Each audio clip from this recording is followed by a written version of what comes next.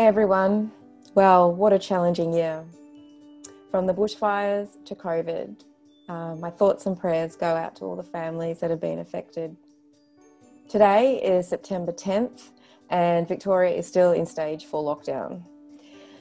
But we have a rule in our house that when we complain, we have to give a compliment. So today I want to thank God for his provision, his safety, his leadership, and our amazing volunteers across the state who have gone above and beyond to support people in need. You have truly represented the values of justice, compassion, and love.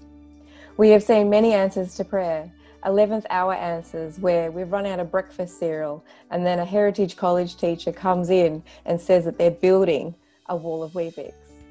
And then other answers to prayer where 2 or 3 people have come and they want to support in an area. And this is how Lakeside Seventh-day Adventist Church in Pakenham reopened. It says in the Bible, when 2 or 3 people are gathered in his name, he is there also. Initially, it began by supporting a few families, then to about 30 families, and now to about 65 families because the need has been so great during COVID. So I encourage you to reach out, to step out in faith, to be the hands and feet of Jesus. Thank you, church, so much for your support. Hi, I'm here at ADRA today collecting food for my family. We, like everyone, started to struggle with COVID when my hours got drastically cut back. We worked out all our finances and we could afford our bills and our mortgage, but there was no money left for food. We had no idea what we were going to do, and my partner frantically was looking for relief, and she came across Deb, and she's been great. She's helped us so much. We get more than enough food for us, and my little boy's 3. He's been helping us deliver to our neighbours.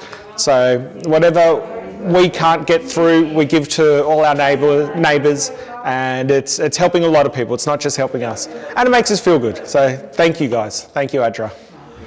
Most of our cities are in lockdown. Businesses, shopping centres, playgrounds, and church buildings are all currently closed.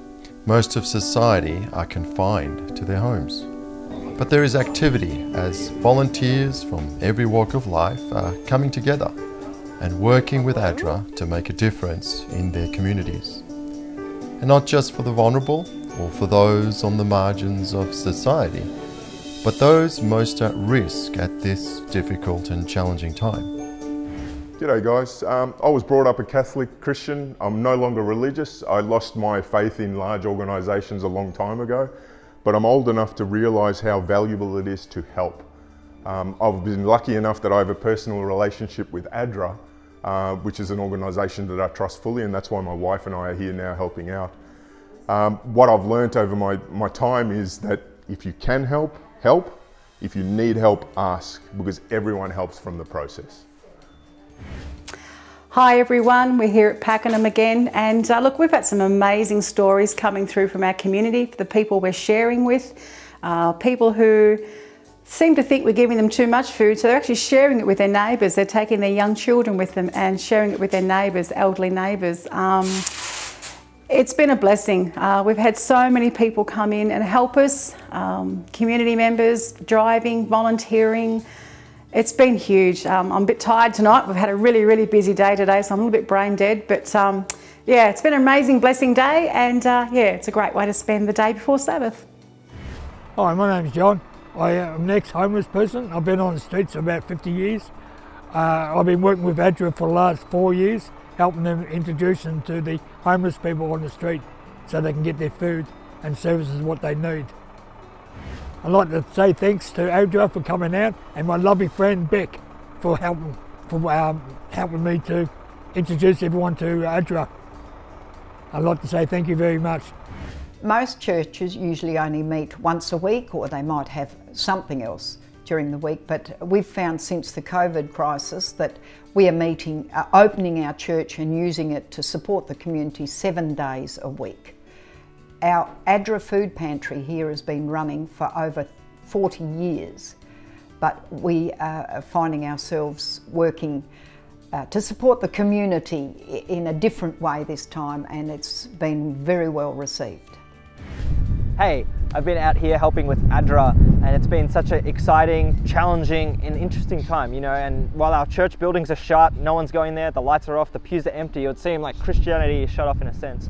But I think now is a time more than ever where we've actually been showing our faith, where we've been responding to the crisis and showing Christianity its true colours.